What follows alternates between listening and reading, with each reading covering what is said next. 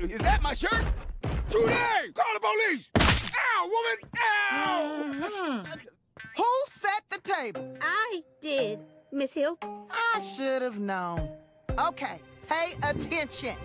The plate should be centered on the placemat. The salad fork goes on the left, in the 9 o'clock position. The knife goes on the right, sharp side pointed towards the plate so nobody gets their arm cut. And the glasses go above the knife, and hopefully without fingerprints.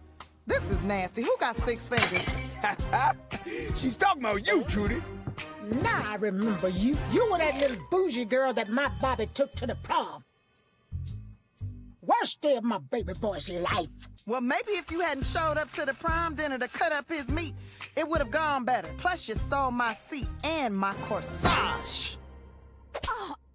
Oh, she got a point there, Mama. Bobby still don't know how to use a knife. He know how to use hair grease, though. Now listen here, Lisa Big Bonet. Don't let me have to come over there and slap a knot upside your... Sugar Mama, would you relax? She's our guest. Thank you, Mrs. Proud. But you should have spoken sooner. After all, it is your house. Let me go. You know what? I'm starting to like you, Miss Hill. You can stay until tomorrow. Look here, Skinny Tie. All you can do for me is write a 500-word essay on why your snacks are so nasty. Whoa, whoa, whoa. Now, you can talk about my mama and my wife, but nobody talks about my snacks. And give my shirt back. That's it.